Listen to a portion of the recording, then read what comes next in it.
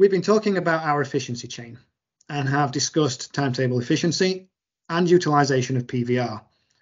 Our next link is the rota, and this is a particular bugbear of mine, because efficient duties do not equal efficient rotas.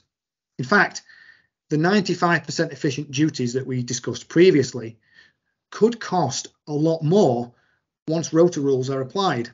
Let me explain. If you have a 5-day week rota with a guaranteed 40-hour paid week, you need an average duty payment of 8 hours per day. But if your super efficient duties only give you an average 7 hours 48 pay per day, you'll only reach a 39-hour week. Therefore, you'll end up paying drivers an hour per week for nothing.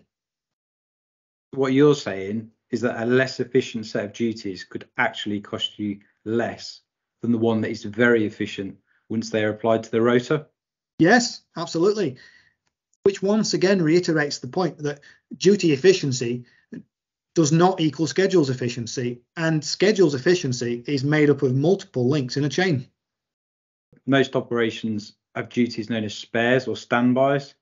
These are duties where drivers have no allocated work for the day, but come into work and cover any issues on the day, such as sickness and breakdowns.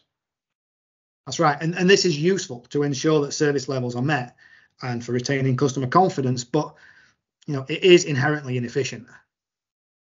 Yeah, it is. The number of spare duties as a proportion of total duties would be another measure of how efficient your operation is then. Yes, and you could then measure the utilisation of your spare drivers to find out how much time they've worked compared to what they get paid. Now, this could help identify where potential efficiencies could be made. So this could be a reduction in the number of spare hours or spare drivers actually required, but could also be changes to the underlying schedule that would reduce the need for spare driver coverage in the first place.